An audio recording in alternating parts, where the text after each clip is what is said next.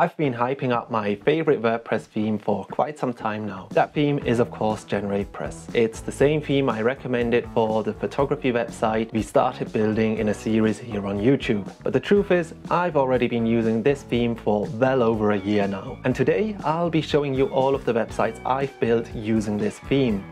This should give you a bit of an overview of how versatile this theme is and why you don't need a specific theme for each of your websites. I want to start off with what is my most successful website today. That website is found under the URL leaundliam.ch. It's in the German language, but for this video it doesn't really matter because we're focusing purely on the looks. This website was launched on Squarespace in 2016. So you know I'm talking from experience when I recommended that you do not use Squarespace for your photography website. The final nail in the coffin for me was when I wasn't able to nicely configure Google search snippets on my website. I then relaunched the website on WordPress in April 2018, and I did this using the theme Zephyr, which I bought on themeforest.net. This is exactly the type of theme I warned against in a previous video. It came with a bunch of plugins I had to install in order to use it, and it just felt really bloated.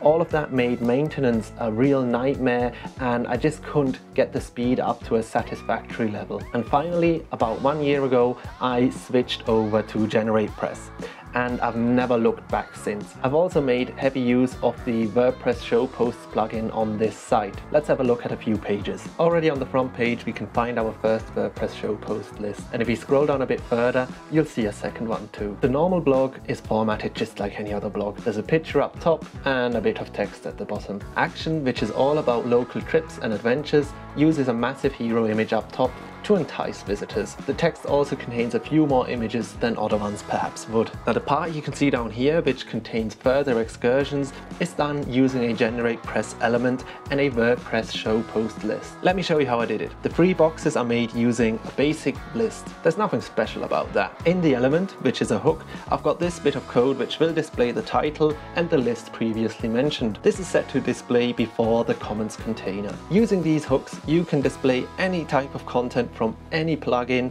automatically before, after, or even in between your content. It's really pretty genius. Next up is food, and there are a few niceties to be found here too. The hero image you're looking at isn't quite as large as the one in the action header, but it still lets visitors have a look at what they're about to cook or bake. This hero contains a few extras, such as a link that will take you directly to the recipe and 2 download buttons for PDFs. The latter 2 are done using advanced custom fields, and I've done a bit of a write-up on how I did that on my blog, so I'll link that down below. I've placed the link to the recipe there because I've seen a lot of food blogs get quite a bit of hate because they usually start with a massive story and the recipe only follows at the very end. Now I understand that hate, but it is also justifiable why that introduction is there.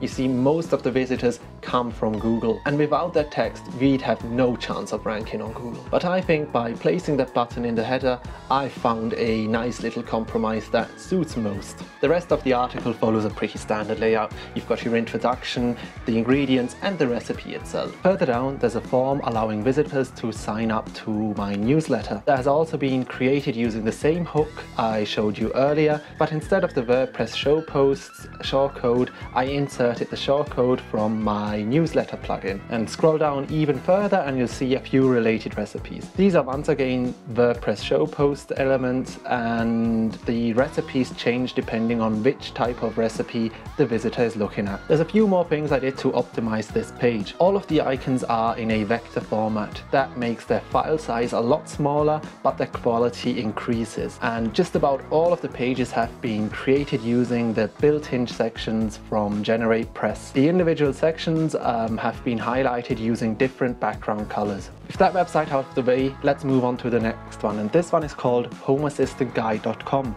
You could consider this one the polar opposite of leaundliam.ch. I wanted to keep it as minimal and speedy as possible while still making it look good. So there's no images on the front page and just a simple WordPress show posts list. This website focuses on one of my hobbies, and that is a piece of software called Home Assistant. And I just use this site to share my configuration and some very basic guides. If you open up one of the posts, you can see that I haven't done much customization so far and things are kept pretty basic. This site could definitely still do with some work, but It shows how good GeneratePress looks right out of the box. What we're looking at here is my personal website, my business card if you want. It is meant to be a hub showing all of the things I do, and the big hero image is of course one of my own photographs. The front page was, as per usual, created using GeneratePress sections, and it also includes, surprise surprise, a list created in WordPress show posts. Below that is a simple contact form I created using Ninja Forms. My blog also makes use of page heroes, and in the sidebar you can see some social icons I've created using the lightweight social icons plugin. The individual pages containing guides and reviews are simply just WordPress show post lists. There's a bit of a pattern emerging here, don't you think? And finally, there's the website we created together here right on this YouTube channel, and that is lacphotography.net. This one is still very much a work in progress, but as a portfolio website, it already does its job, and it does it fantastically. As you might already know, these galleries were also created using WordPress show posts. The sky's the limit when it comes to this plugin in combination with GeneratePress. If you're interested in where I'm taking this website next, make sure you subscribe to this channel. I've got some quite interesting things coming up. And with that out of the way, we are done with this showcase. I hope I've shown you just how versatile GeneratePress can be. We've seen 4 examples of very different websites. One was a food blog, we had a programming blog, a personal business card, and a photography portfolio. All of these were created using the same theme. And the best thing about all of this, you only pay for it once. The same goes for WordPress show posts, by the way. As always, I would love it if you left a like on this video and stay subscribed if you want to see more fantastic content coming up. Anyways, that's enough from me for one day. I will see you in the next one. Bye!